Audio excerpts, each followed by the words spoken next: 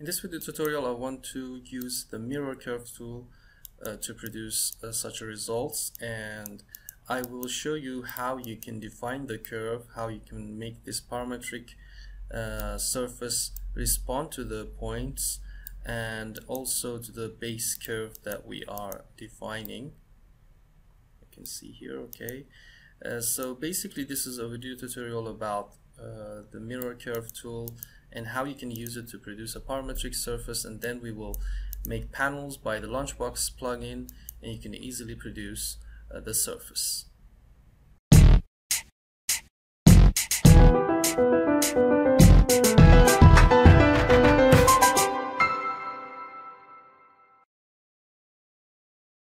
Okay, to start from scratch, I will let me just start with a new definition.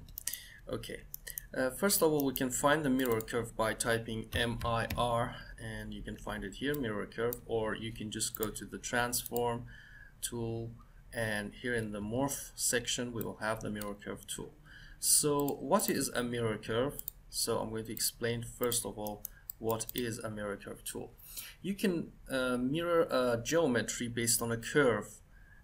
So you can see in this icon also that we will mirror a point onto the normal of this curve, and then we're going to move that on the other side. So if we have a geometry here, we have it here. If we have it here, we have it here, because it will project on the curve and move to the next side. So what we can do here is, first of all, let's define the curve. I'm going to use the point in the params menu and give 3 or 4 points here, okay, and this will be the curve that we will use to mirror the geometry on. So I'm going to go to the curve section and use the interpolate tool and connect those points to a curve. So here we go. And this will help us because if you turn on the gumballs of the display section, you can easily change those points and see the results. Okay, the next section will be the geometry. We can use anything here, even a box. Let me show you. But the results will be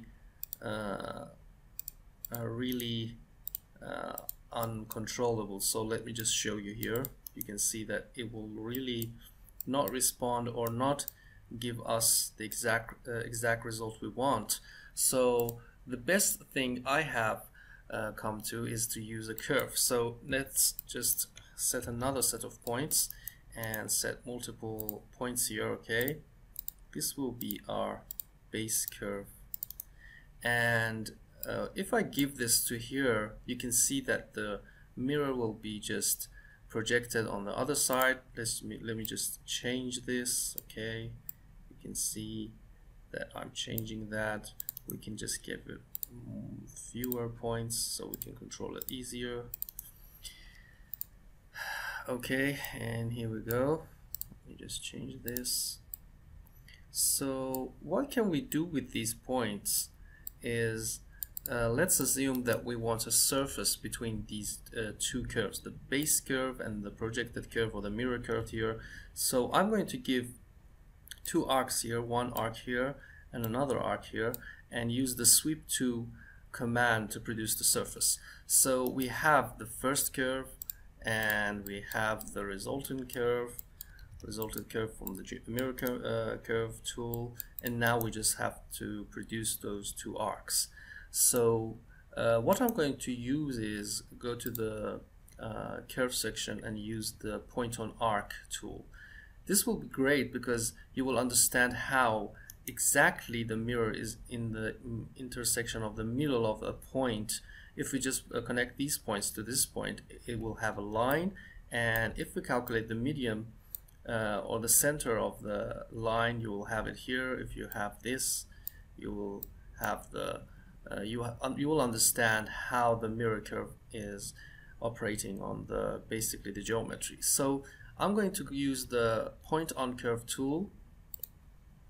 I'm going to give it to the base curve or the geometry and go to the 0, so it's just start of the curve, and next a 0 for the next one, and connect these 2 points by a line. So we'll go to the line section and connect those, and we'll have another point in the middle. So you can see exactly that's what's happening. The mirror geometry, or the curve, is mirroring the curve based on the projection. Okay, so let's go to the curve, to the primitive, and make an arc. We can define different things for the arc, but I'm going to use the arc 3-point because we can have the start, the end, and in the interior of the arc, and we can easily define it. So the start of the arc will be here, the end will be the end of this point, and we have this point in the middle. We can move it up and give it to the point B. So I'm going to move this just a little bit in the Z direction, and I'm going to give it a number. So this will be the point B, and here we go. You can see that we can define the arc easily, and we need another one here at the end. So I'm going to use all of this algorithm and go to the end of the arc, okay, end of the curve, and you can see that we will have another one at the end of the 2 curves we had. So here we have 2 arcs, we have the 2 rails, and we can go easily to the surface, to the freeform, and use the sweep 2 tool. I will also make a tutorial about sweep 2, but here we go. We will have the sweep 2. We have 2 curves, and here they are. I'm going to connect the rail 1 to the rail 2, and the sections will be these arcs. So I'm going to give this the first one and the second one. Okay, let's just change the rails. Perhaps rail 1, rail 2. There's a problem here because it's connecting. The problem is with the sections. I'm going to give this the first section and the second. So it's based on the curve. If your curve is starting from here, this will be the first arc and this will be the second. So remember to have a similar way. Okay, let me just show you how I'm going to make those curves baked, and let's just use the analyst tool, analyst direction, and you can see the direction is here. So basically we had to give the first arc. Okay, we have the command here. So basically the first arc was here. So this was the first section and this was the second section. So when I gave this arc to this and the next one to that, Rhino didn't understand how to make the sweep 2. So remember, check the direction and give it based on the direction of the rails. So this will be the first and this will be the second, and here we go. We can see it by going to the preview section and using a custom preview tool and see the surface. We can easily change the height of the arc. Let me just go to the high quality section so you can see exactly what it's going to be, and I can change this too. Okay, let's delete this, and we can also change the points. This will be fun because if we change the points we can see the results. Okay, it's easily done, and we can just change the exact place of the mirroring curve and have a parametric model here. Okay, so you can easily see that I'm changing the model whatever I want to make on the surface.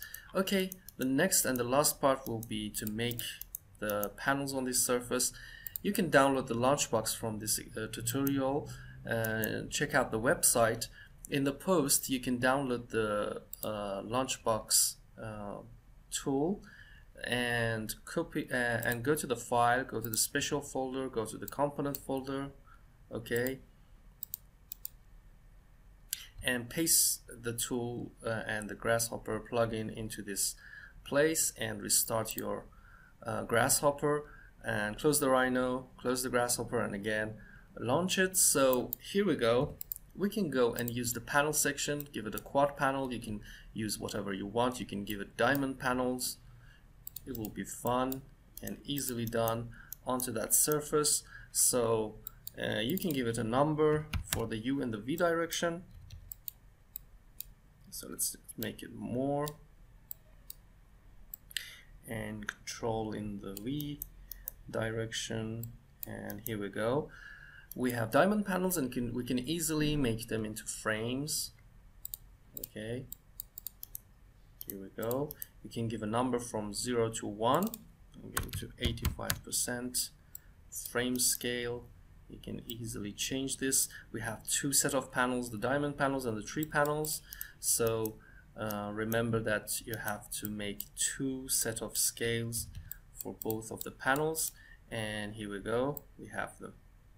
Okay, we can bake this into one layer, okay, and this one into one layer, layer 1, and the panels into the layer 2, and produce the, okay, I think that I have to make that the layer 2, and here we go, we have the panels. We can also give it a simple quad panel and just delete this, use the quad panel on the sweep surface and change the numbers and easily make the surfaces. Okay, and here we go for the frame, and we're good to go. We just changed the panel scale factor, and let's just bake this to the layer 1. We can also connect, okay, from the preview section, let's just connect the custom preview to the panels and one to the panel frame, and we can give it a color just by using the swatch tool, color swatch, and give this blue with an alpha transparency, and we can give this maybe a good color here. We can change that. Okay, and here we have the model. So now we can play with the points. This is the best part. So we can just let me increase the height of the arc. We can increase the height, yes, and we can also increase the height of the first arc. So let's just increase that, and we can also change the points of the main geometry, which is the curve, and we can also change it here for the curve that will mirror the geometry. So I'm going to change this, and you can see that we can have a parametric surface easily changing. So we can define our design, and we can just change these numbers so we have a better dimensional panels here, and that's it. So you can see that the mirror geometry, okay, the mirror, here we go, the mirror curve tool will easily mirror us a base geometry on a curve, and we used it to produce two curves and two sections, and finally we used the sweep tool to produce the surface, and now we had the panels by the Lunchbox plugin, and we're good to go. We have our results, and we can go and produce our plane or whatever you want. You can just make a surface here. Okay, let me just show you. You can go to the surface, to the freeform, and maybe use the edge surface. Okay, let me explain that. That will be great. We will have the floor base for that. We have two curves from here, curve A. Those are four curves that we need. That's the first curve, the second one, the third, and the last. So I'm going to give that to the line we produced here. Okay, the curve B. The second will be this curve, and this one. I'm going to explain about that. Okay, we have this floor here. We can give it another color. Okay, and just close this, and we can also close this one. We can join this curve to this curve by just going to the curve section and join curves. Okay, let's just connect the arc to the line and make it a surface. We can easily connect the surface to that. Okay, that's going to be easy. And another join curve will be the arc and its defining line. And here we go, we have two surfaces here. And we can also use the Lunchbox frame section here, okay, the frame tool, and give it a frame. So this is a great tool if you want to just scale a surface. And another one to this one, and we can just give the same materials for the frames. You have to have the shift key down and next to the panels. Okay, let's turn this off. Everything will be off except of this floor section. Okay, and here it is. So you can see you can also close it by another number here. We can change this and have it a simple scale one, and this is a complete project. Okay, so we can easily change the numbers, easily change the points and get the results without even want to just draw it again. So here we go, and this is exactly what parametric means. You can define different parameters, make another form, and have different results. Okay, thank you for watching. This was a video tutorial about mirror curve. It was an advanced one, but feel free to put comments underneath this video. If you have any questions, I will answer them in a separate video, and thank you for watching.